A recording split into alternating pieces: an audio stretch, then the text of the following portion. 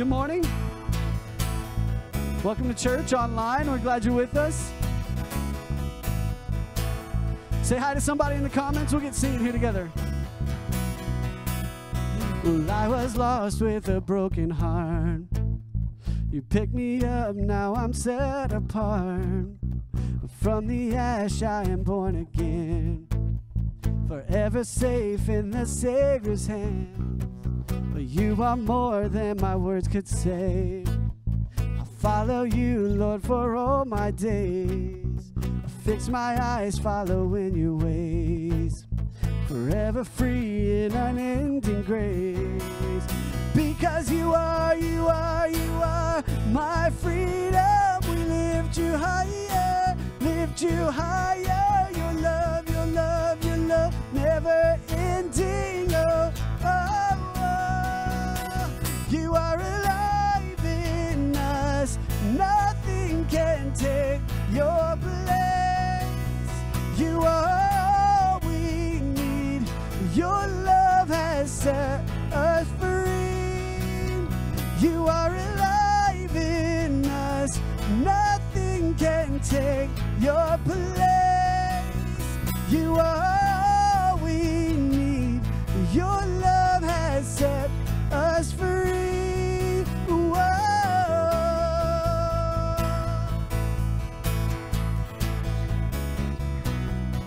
Whoa.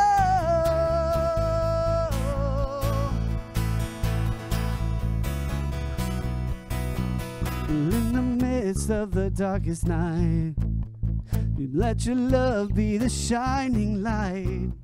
You're breaking chains that were holding me. You sent your son down to set me free. Well, everything of this world will fade. I'm pressing on till I see your face. Well, I will live that your will be done. Well, I won't stop till your kingdom come.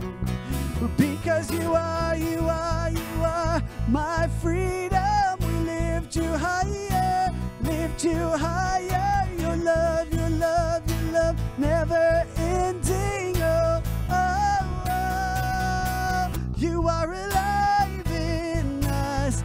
Nothing can take your place. You are all we need. Your love has set us free. You are alive in us. Nothing can take your place. You are all we need. Your love has set us free. Whoa.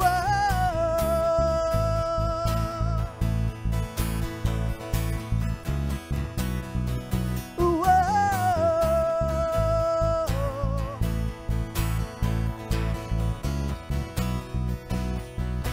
'Cause you are my freedom. We lift you higher. Yeah, you are my freedom. We lift you higher, lift you higher. Your love, your love, your love, never ending. Oh, oh, oh. You are alive in us. Nothing can take your place. You are all we need. Your love has set us free. You are alive in us. Nothing can take your place. You are all we need. Your love has set us free. Whoa.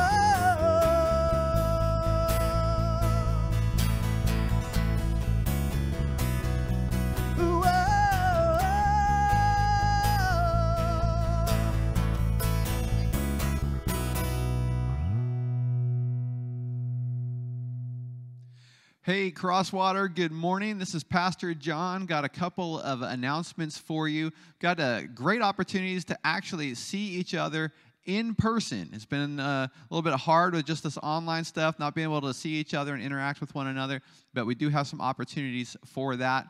Actually, the last few Tuesdays, we've been getting together in the parking lot for some worship and prayer and encouragement, a little bit of teaching. And we've got one more of those coming up this Tuesday, September 1st, which is kind of crazy that it's already September 1st. But our last one in the parking lot on Tuesday, 6 o'clock to 7 o'clock. We'd love to have you. We are, social distancing and all those things. So please bring a chair, come join us. Great opportunity to just get outside, see one another, worship Jesus, and have a good time together. So we'd love to see you for that. And then also happy to announce that we are going to be getting together again in person for Sunday services starting on the 13th. So a couple weeks from now, we're going to be doing that like we were before. We're going to have to RSVP and do those things just to make sure that we've got everything set up the way that we need it to be set up and ready for you to show up. We will have some overflow opportunities in the cafe, so we're going to ask you to RSVP, and that'll guarantee you a seat. But we may have some extra room, and if not, then we'll have some room in the cafe set up. We still do need to do the social distancing and the masks, so please be aware of that. And we'll have that RSVP up and ready to go for you here in about a week.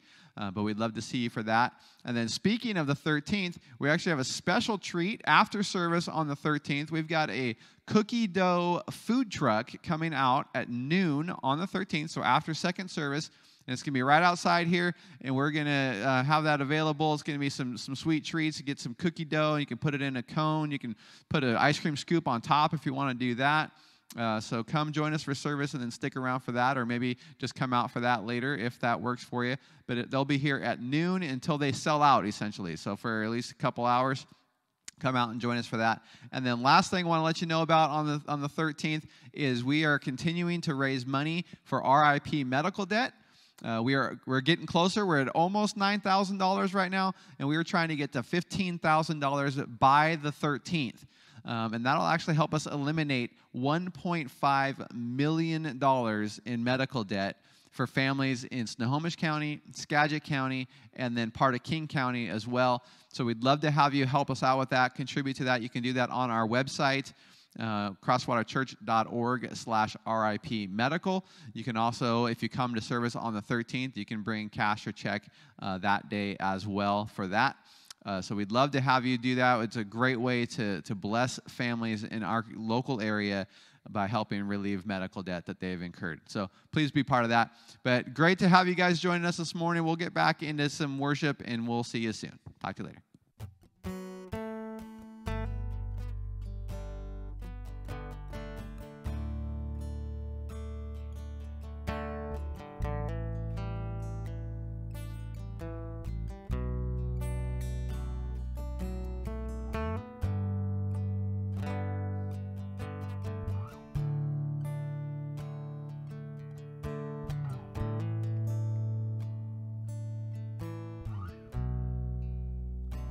You are here, moving in our midst. I worship you. I worship you. You are here, working in this place. Lord, I worship you. I worship you. You are waymaker, miracle worker, promise keeper, light in the darkness, my God, that is who you are. Yeah, you are waymaker, miracle worker, promise keeper, light in the darkness, my God, that is who you are.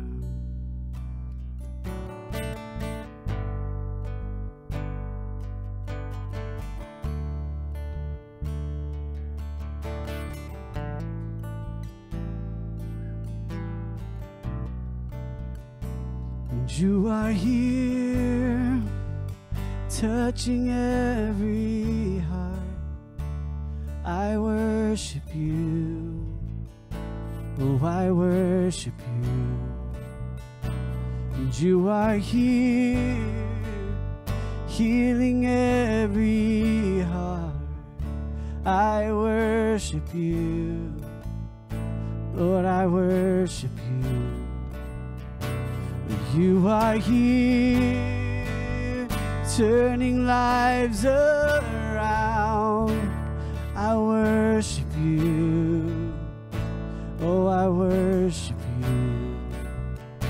And you are here, mending every heart. Lord, I worship you. I worship you, Lord, 'cause you are waymaker, miracle worker, promise keeper, light in the darkness. My God, that is who you are. You are waymaker, miracle worker, promise keeper, light in the darkness. My God, that is who you are. That is who you are.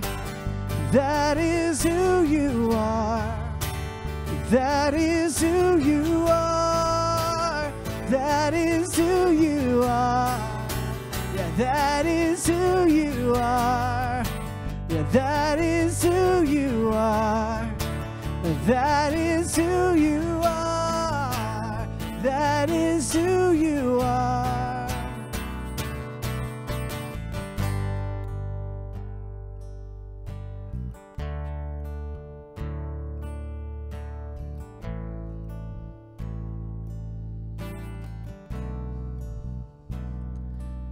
It's been a crazy few months.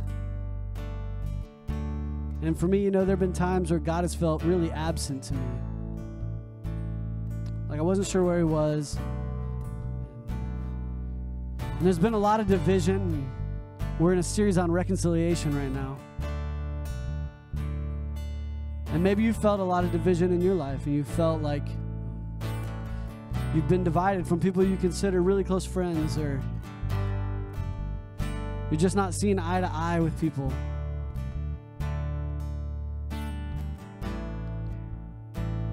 God's doing something. Maybe he's doing something in your own heart. Maybe he's doing something in the heart of somebody else. But he's working. He's working always behind the scenes, and we don't see a lot of it. And a lot of times it can leave us feeling like he's not there with us, but he is. He's here. He's working. So we're going to continue to sing here. Even when you don't see it, even when you don't feel it, God's working. Let's remind ourselves of that this morning.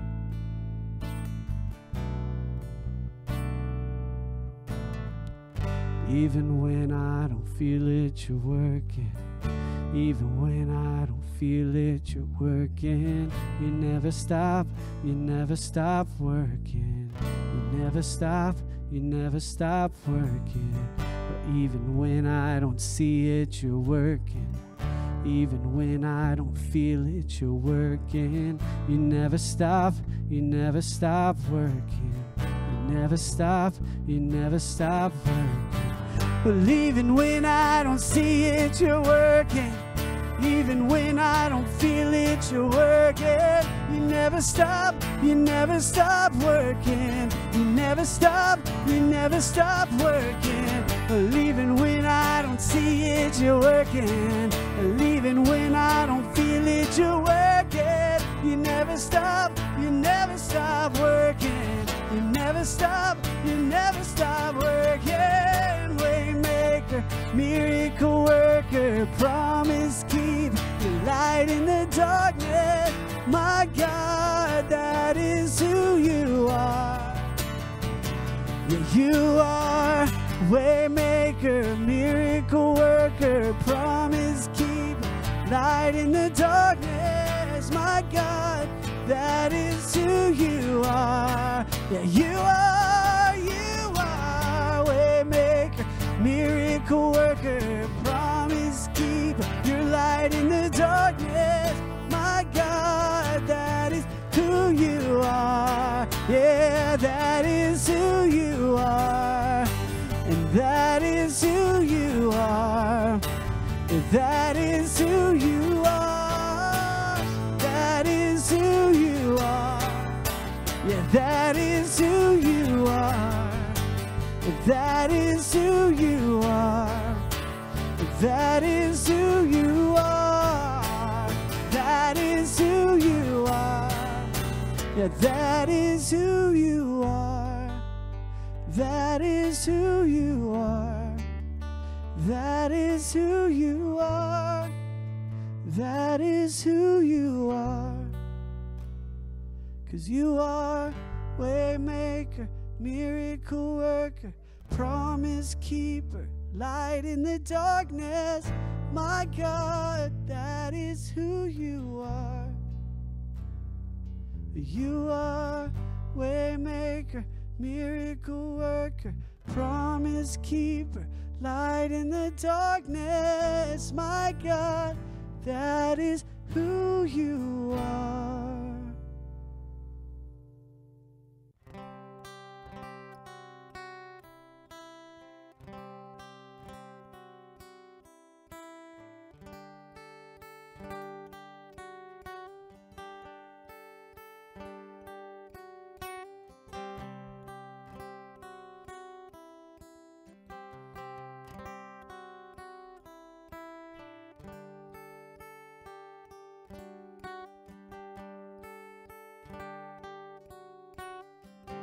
Oh, humble carpenter, down on your hands and knees.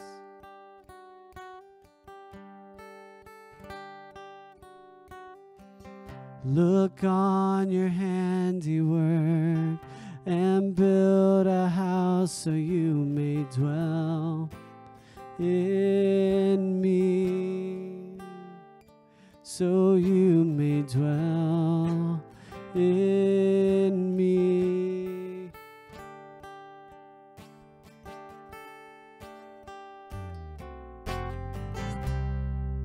The work was done with nothing but wood and nails in your scar-born hands.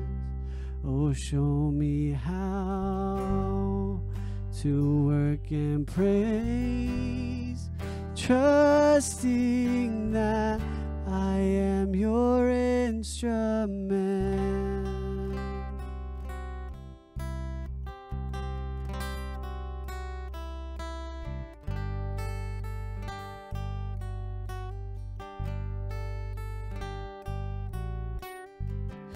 Oh, loving laborer, with the sweat upon your face,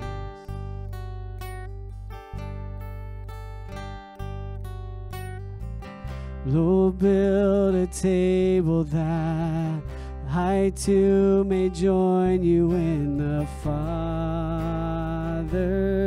place. Oh, in the Father's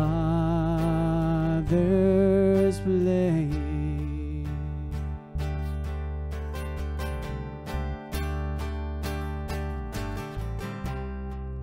The work was done with nothing but wood and nails in your scar-born hands.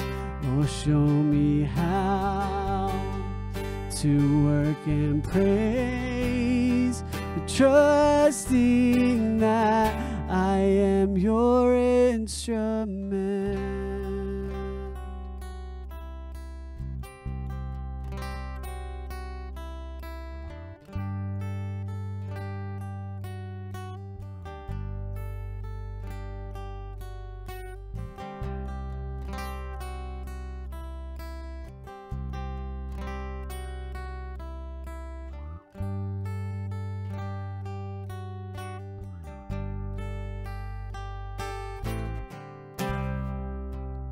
The kingdom's come and built upon wood and nails, gripped with joyfulness.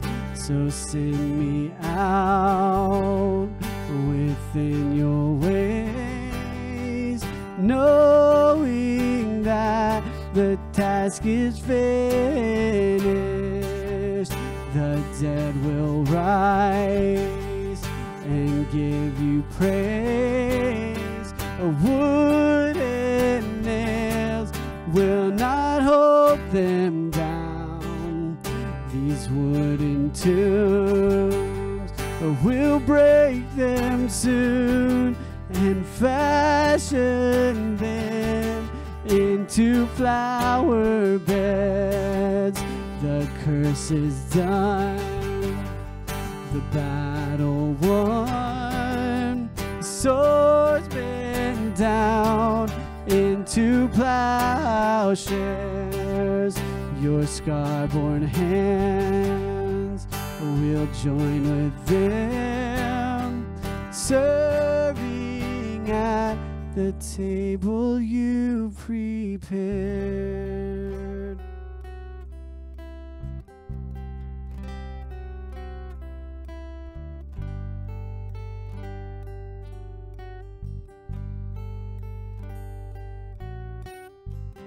Oh, humble carpenter,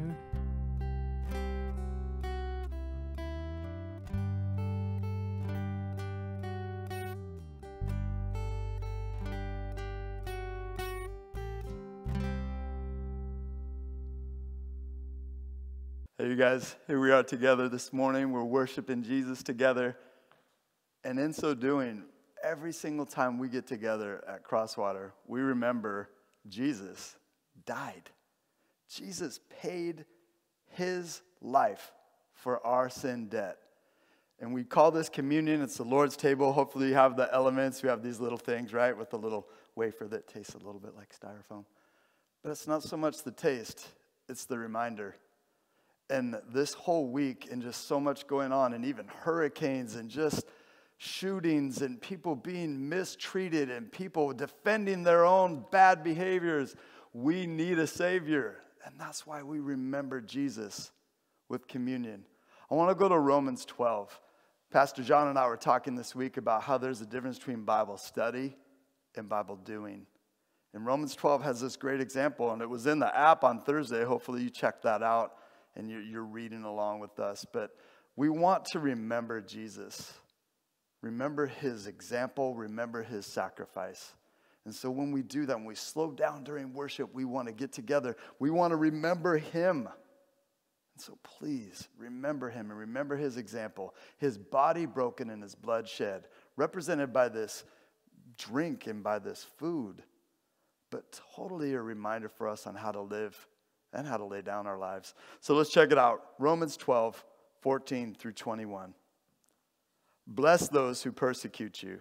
Bless and do not curse them. Rejoice with those who rejoice. Weep with those who weep. Live in harmony with one another. Do not be haughty. That means don't consider yourself better. But associate with the lowly.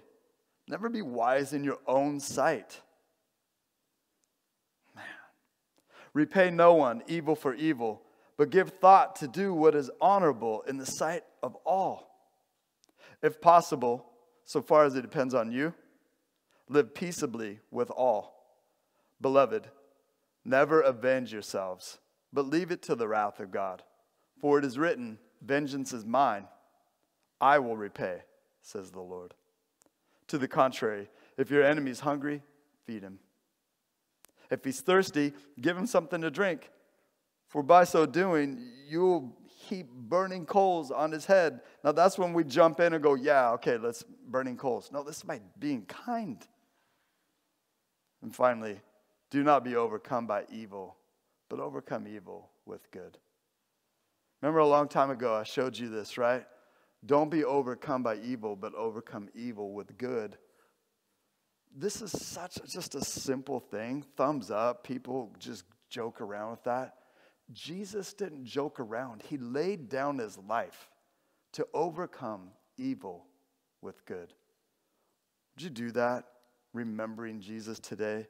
His body broken, his blood shed, that we would see him overcome our evil with his good. Jesus, thank you for your body. Thank you for your blood. Thank you for loving us and giving us life. We do this today in remembrance of you.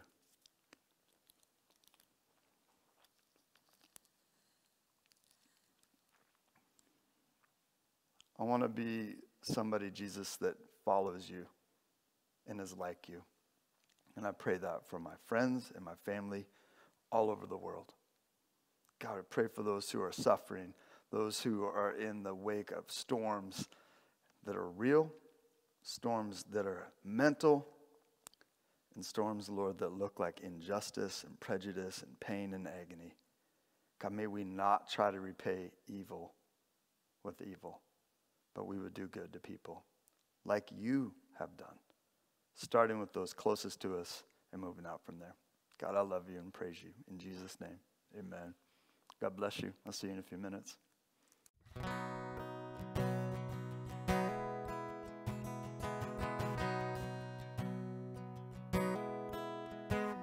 Alone in my sorrow and dead in my sin, lost without hope and no place to begin. Your love made a way to let mercy come in. When death was arrested, my life began. Ash was redeemed, only beauty remained. My orphan heart was given a name. My morning grew quiet, my feet rose to dance. When death was arrested, my life began. Oh, your grace so free washes over me. You have made me new, now life begins with you. It's your endless love pouring down on us. You have made us new, now life begins with you. Released from my chains, I'm a prisoner no more. My shame was a ransom he faithfully bore. But he canceled my debt and he called me his friend. When death was arrested and my life began. Oh, your grace was so free, washes over me. You have made me new, now life begins with you. It's your endless love pouring down on us. You have made us new, now life begins with you. Our Savior displayed on a criminal's cross. Darkness rejoiced as though heaven had lost. But then Jesus arose with our freedom in hand. That's when death was arrested and my life began. Lord, your grace is so free, washes over me. You have made me new, now life begins with you. It's your endless love pouring down on us. You have made us new, now life begins with you. Yeah, we're free, free, forever we're free. But come join the song of all the redeemed. Yeah, we're free, free, forever, amen. When death was arrested and my life began. Yeah, we're free, free, forever we're free. We come join the song of all the redeemed. Yeah, we're free, free, forever, amen. When death was arrested and my life began. When death was arrested and my life began. When death was arrested and my life began. Let's pray together. Lord, really we recognize that life begins and ends when you say it does. God, that you were the breath of life that breathed into the dust and life became. And God, we recognize too that when you went to that cross and you died and you walked out of that grave, life walked out of that grave with it. You brought life into our lives, God, by the indwelling of your Holy Spirit. So God, today we just look to you for that life. And we admit and just confess honestly that all the things that we've been looking to try and find life in, those things are empty and they're void and they're not going to do it for us. But your very word that spoke life into existence, that is where we find true, full life. So God, we run to you today to find that. God, open up our ears and our eyes that we can hear about it, that we can know it, that we can know your love, we can know just how good you are. God, remind us of those relationships in our lives that are broken, that need healing. God, remind us of the relationship that we have with you that's broken, that needs healing. God, humble us today. Turn us around to repentance. It's in Christ's name that we pray. Amen.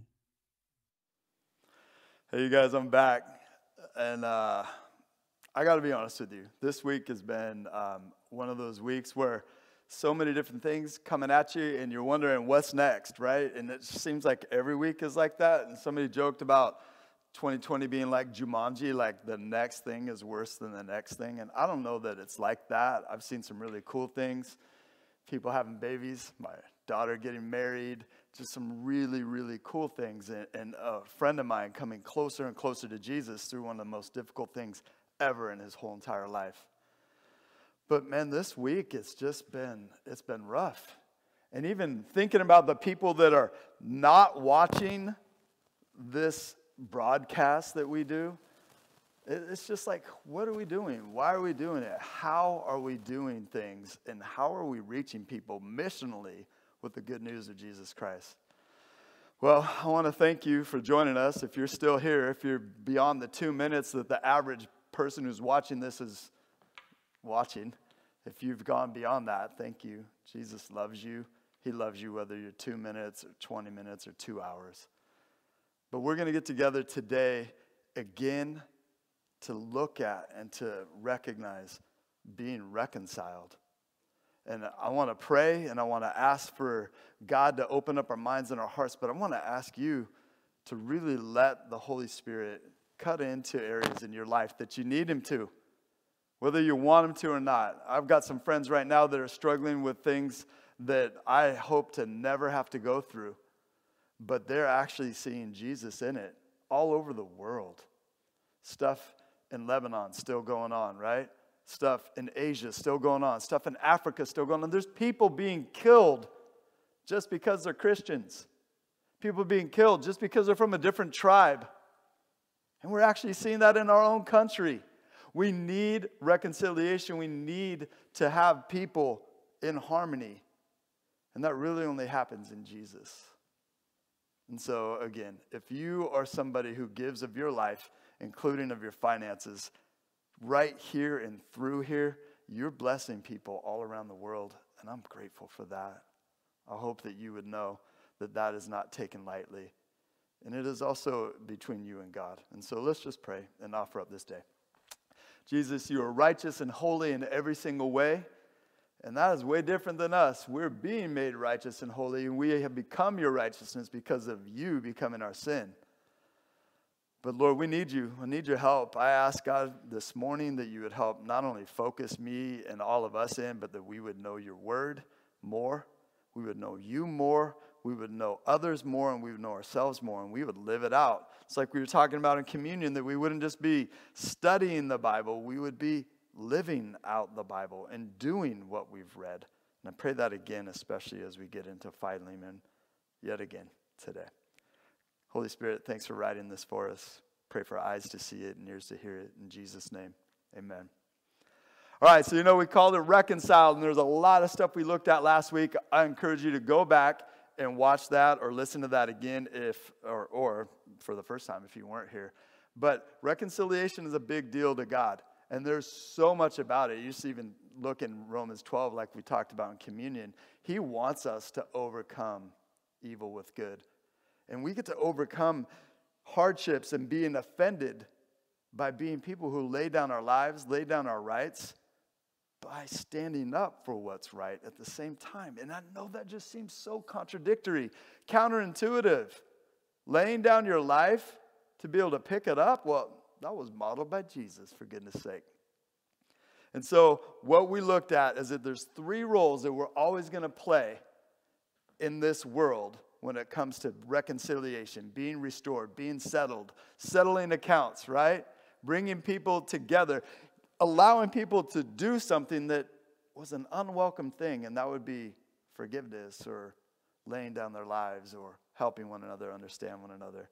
And those 3 roles are this: mediator, which we looked at last week, the Apostle Paul, right?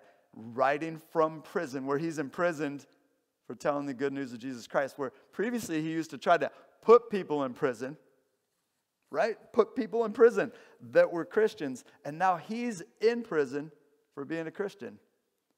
And so he wrote this letter to his friend Philemon, and we're going to unpack it again, but Philemon was the one that was offended. And then there was an offender in this story, and his name was Onesimus. And so we're going to look today in Philemon. And so crack that open. It's a small little letter with a huge message, right? A long message. We're talking about it 2,000 years later. And it was a personal message that was going to have a public audience. And Philemon's response was going to be publicly witnessed. And so we're going to look at Philemon and how he was addressed and how he had the opportunity to go from being offended to being somebody that would be reconciled to his offender.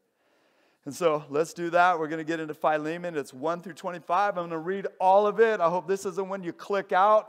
Hang in there with us. It's God's word. It's counterintuitive. It's countercultural. And in some ways, it's even unfair that we would be asked to lay down our lives. But Jesus is the king of knowing all of what we need before we even ask. And he knows that we need to lay down our lives. So check it out. Philemon. Paul, a prisoner for Christ Jesus, and Timothy, our brother. To Philemon, our beloved fellow worker, and Apphia, our sister, and Archippus, our fellow soldier, and the church in your house. Now again, might be that they all were of the same family.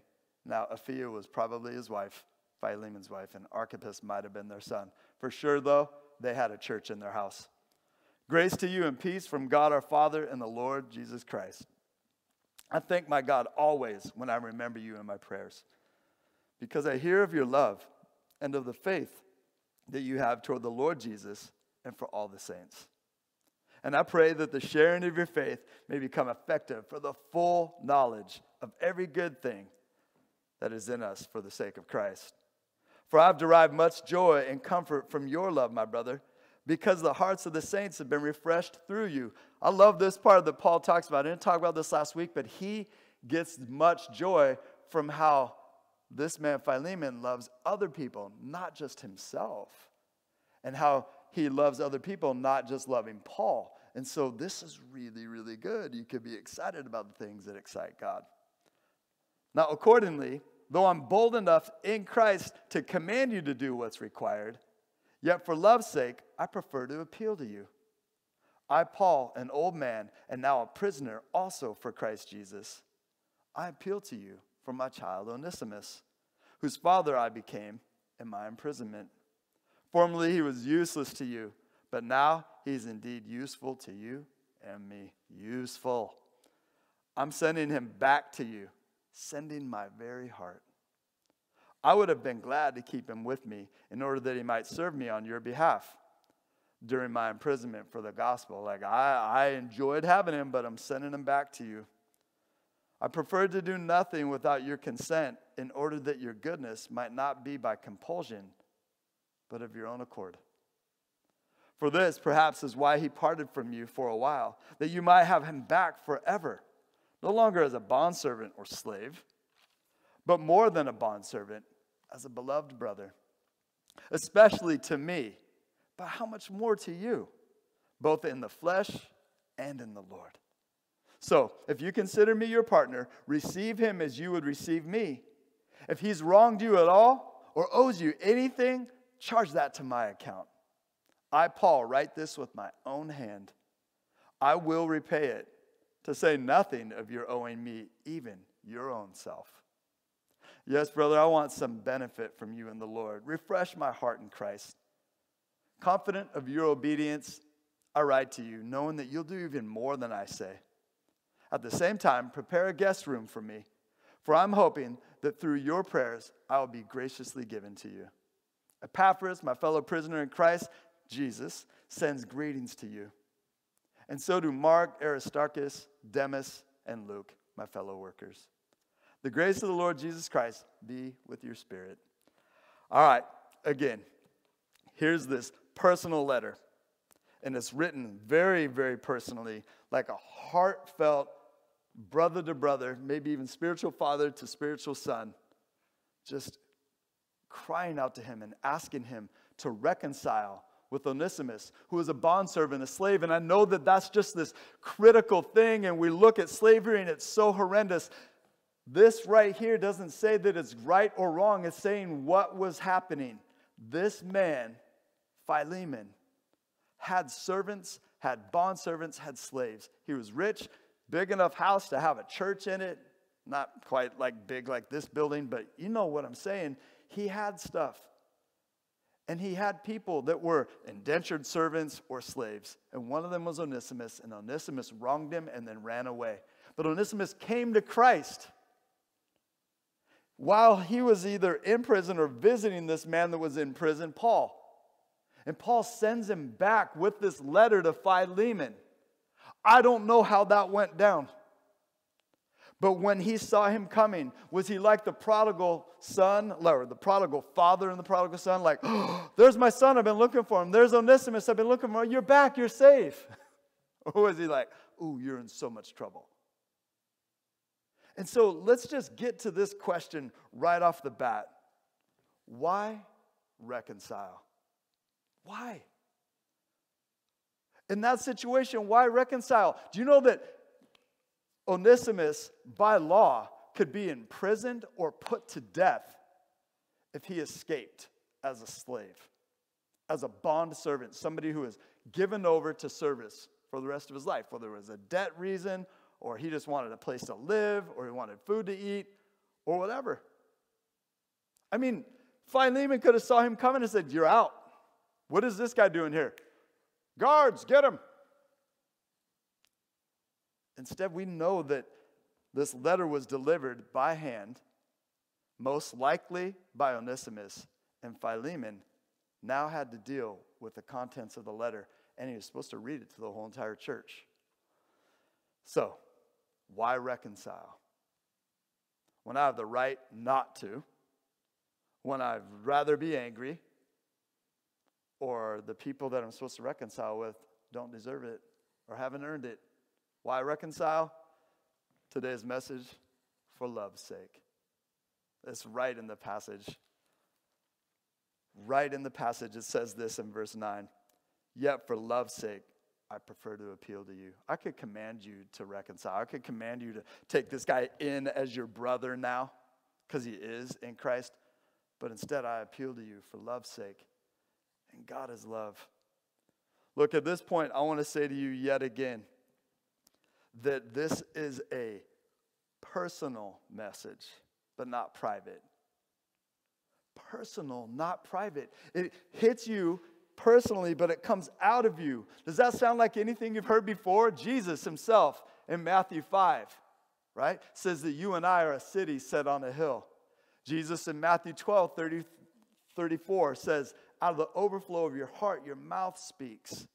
You and I cannot be hidden. It may be very personal between us and God, but it becomes very, very public. It's not private. And so why in the world would we reconcile? In a world that doesn't want reconciliation, in a body that doesn't want reconciliation, we're just like, no, I'm just going to fight. Look, it's simultaneously difficult and essential.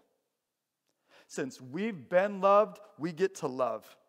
Since we've been forgiven, we get to forgive. But it's not just get to. As Christians, we are commanded to love. Yeah, but we have like a limitation. Absolutely, that's why we need Jesus. Remember 2 Corinthians? I mean, we're weak, and in our weakness, his strength is perfected. Look, I'm going to go back to a few things about love's sake, and we're going to go to Philemon 3. We're going to go 4 through 9 as well. I want to read this again. I want to unpack this a little bit with you. Then we'll go 12 through 16, and we're going to move our way through the rest of the message. And we're going to get back to this question, why reconcile? First of all, for love's sake, for the sake of love. God is love. Remember 1 John not too long ago? God is love. Not love is God. God is love. And he has displayed what that looks like. He made us. He redeems us. He wants us. He wants you. He loves you. And he also loves others. And he wants to love others through you. All right. Check this out. I thank my God always when I remember you in my prayers. He's thankful for them, right? Let me go back to verse 3 for a second. Sorry. He says right off the bat, grace to you and peace from God our Father and the Lord Jesus Christ. We're going to need grace. Grace isn't earned. Grace is given. Grace is needed. And then so he says, I thank my God always when I remember you in my prayers, because I hear of your love and of the faith that you have toward the Lord Jesus and for all the saints. I know you love people. I know you love them well, and I thank God for that. And I know you have faith in Jesus Christ. He's appealing to Philemon's real identity. Remember that from last week. True identity, whose you are. But he's appealing to this love. And I pray that the sharing of your faith, not keeping it to yourself, not private, but public, that it will become effective for the full knowledge of every good thing that is in us for the sake of Christ. He's like tying them in, right? Like, I want good stuff for you, man. I want the full knowledge of Christ. I want people to see it. I want people to know every good thing. For I've derived much joy and comfort from your love. This is the third time we hear about love already in just a few verses. So I've derived much joy and comfort from your love, my brother, because of the hearts of the saints have been refreshed through you. You already know how to do this. Accordingly, so he ties that in, right? Because of this love and how you refresh people, though I'm bold enough in Christ to command you to do what is right or required. By the way, required, that's a big word. Reconciliation is required? It is. And it's a great gift. And it's required of us. Okay. Yet for love's sake, I prefer to appeal to you. I, Paul, an old man, and now a prisoner also for Christ Jesus. He's appealing for love's sake. Why reconcile? For love's sake. And then here he goes even further into it, verses 12 through 16. I'm sending him back to you, sending my very heart, my very inside. I love Onesimus like crazy, but I'm sending him to you. He had already appealed to him, like, look, I know he's useless to you as a runaway slave, but I'm sending him back to you as a brother and as my son. I would have been glad to keep him here with me, in order that he might serve me on your behalf during my imprisonment for the gospel. But I preferred to do nothing without your consent, in order that your goodness might not be by compulsion or by being guilted into it, but of your own accord. You get to choose what to do with this. And I thought about this week, you guys. Philemon had to read this first. And maybe everybody gathered around, but maybe he just read it. Or maybe he went to his room and to his study and like, I'm going to look at this. And he had to bring it out. And he did bring it out because we're reading it 2,000 plus years later. And so, for this perhaps is why he was parted from you for a while, that you might have him back forever. He left and it was bad. What was intended for evil, God flipped the script and made it good. Does that still happen today? Does God still use these trials, these tribulations that we're going through, and bring us to an eternal perspective? Not only do I believe so, I testify. He's done so in my life over and over again. So many things happened to me as a kid. So many things happened to me that I did, and all the consequences. And God flipping the script over and over again. So you'd have him back forever, no longer as a bondservant, but more than a bondservant, as a beloved brother. There's that word love again. Especially to me. But how much more to you, both in the flesh and in the Lord? Have you thought about how rad this story is? Paul is in prison.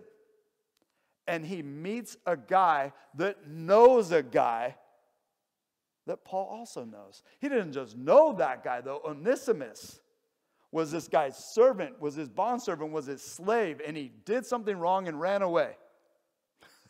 He got gone. And God found him. God never doesn't know where we're at, by the way. Never doesn't? Sorry, double negative. He always knows where you are. But he brings these people back together.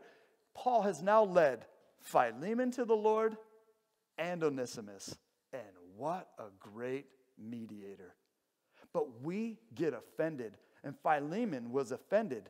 But Paul's appealing on love's sake to not being offended, but to see that God redeems people and brings stories back around. And I'm praying in Jesus' name that you see that, all of you, with whatever might be going on. And we may not believe that it can happen, but God knows how to write a great story. So he says, if you consider me your partner, receive him as you would receive me. If he has wronged you at all, which we know that he has. Oh, sorry, I'm going. Too much. Let me bring this back around. If we're looking at for love's sake, would you take a second with me to look back at something we read just a few weeks ago in 1 John.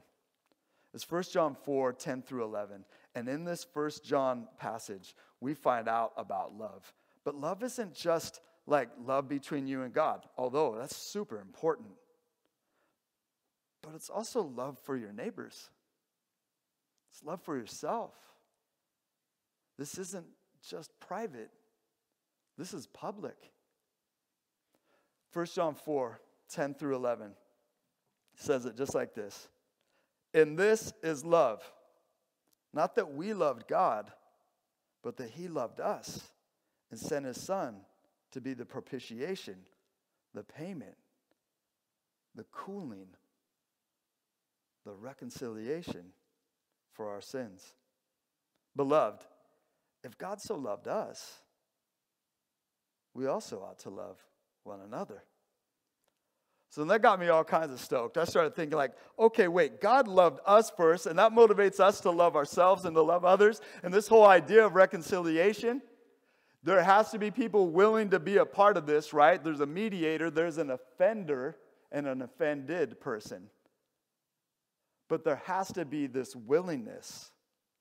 When there is a willingness, gosh, anything could happen because of who God is. Let's go to Ephesians 4:32. Maybe you understand this. Maybe you've memorized this. We're going to actually be in the book of Ephesians a bunch starting in September. And so it's a little snapshot, right? A little preview. Ephesians 4:32. Be kind to one another, tender-hearted, forgiving one another as God in Christ forgave you.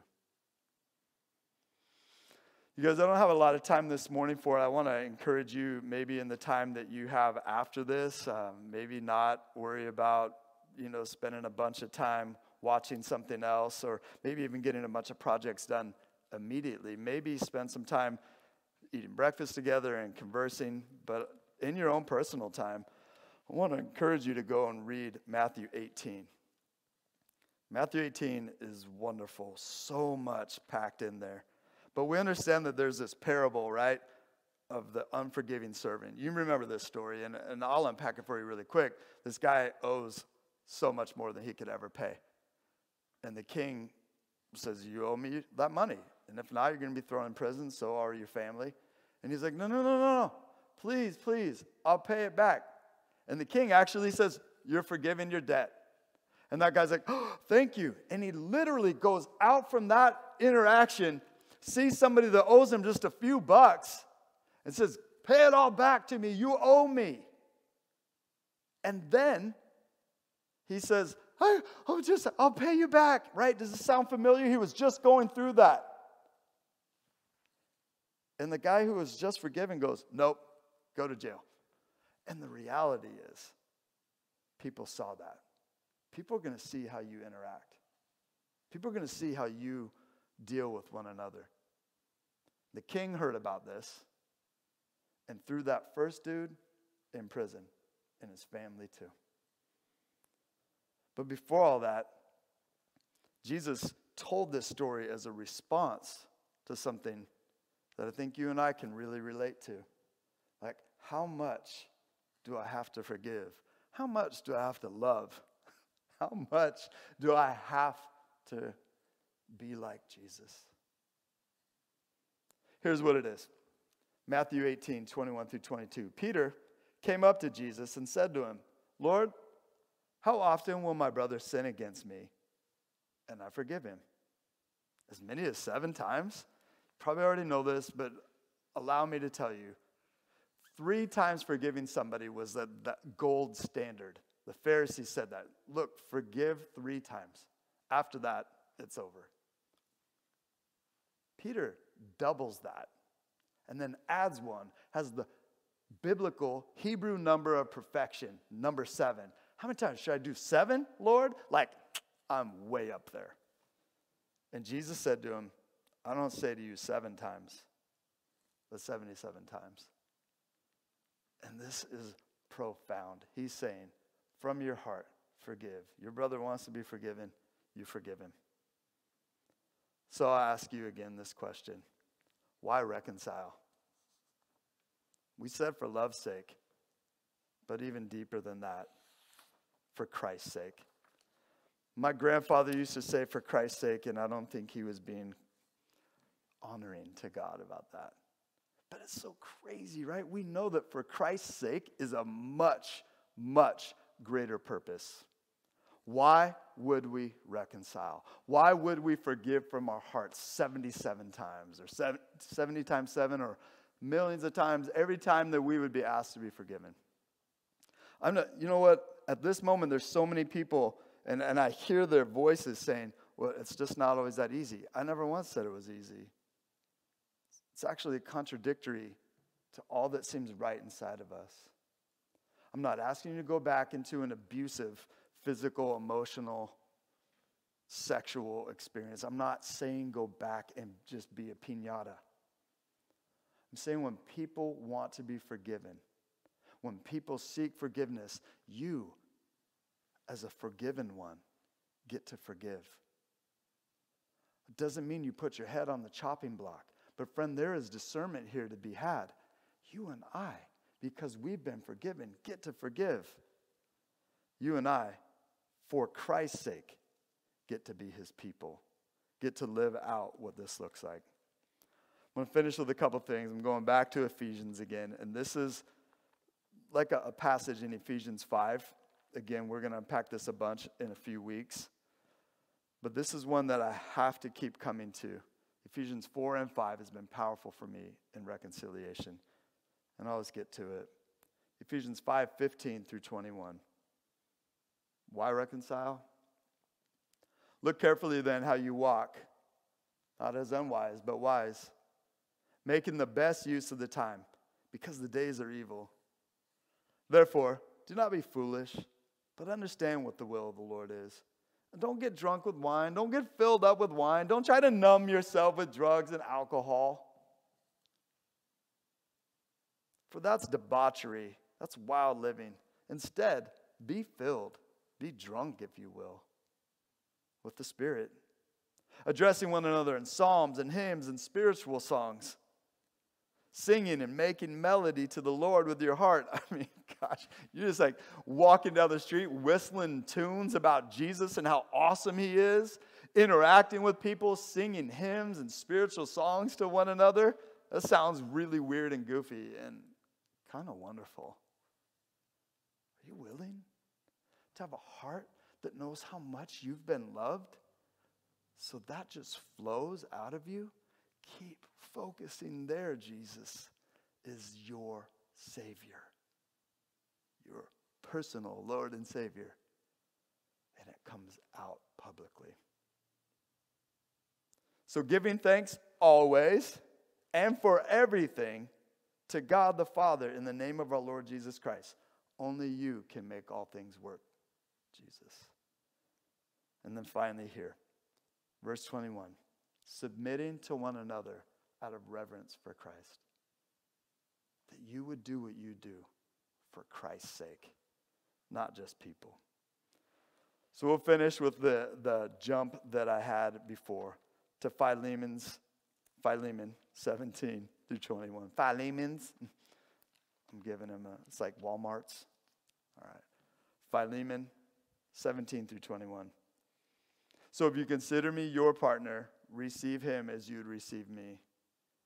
If he has wronged you at all or owes you anything, charge that to my account. This is a shout out to the gospel of Jesus Christ.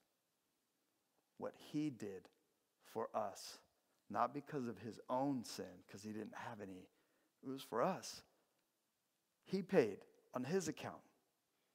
I, Paul, write this with my own hand. I will repay it. To say nothing of your owing me even your own self. Like, you need a motivation. Go to the fact that you have been paid for. And so when you're paying with what God has given you to pay with.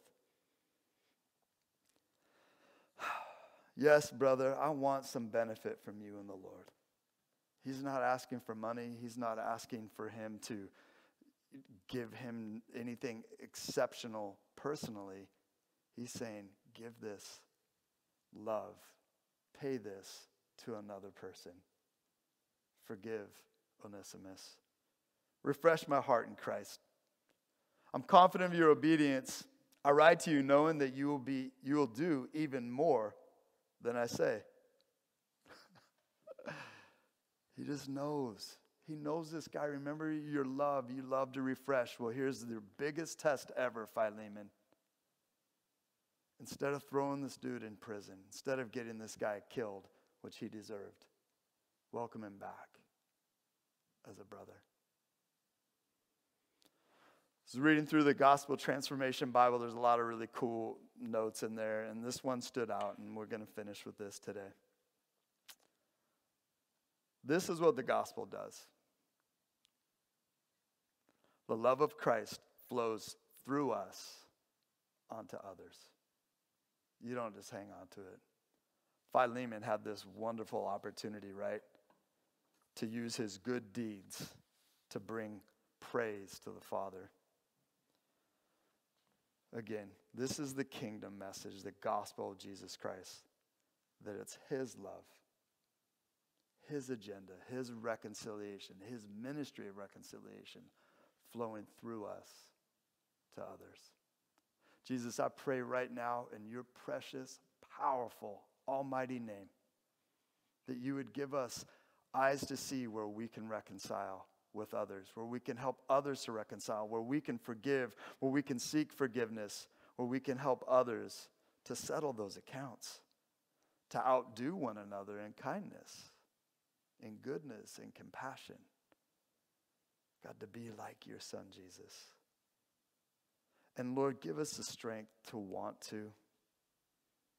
As it says right here at the end, May the grace of the Lord Jesus Christ be with our spirits. I pray in his perfect name. Amen. And don't forget the discussion questions, please. I hope those are effective. Maybe go through them throughout the week, or just do it right now with the Lord and you and your friends and family. Please continue to gather with people. And we got one more church in the parking lot, so please come and join us. Jesus loves you. I love you. God bless you. May the Lord bless you and keep you and make his face shine upon you and give you rest. Peace.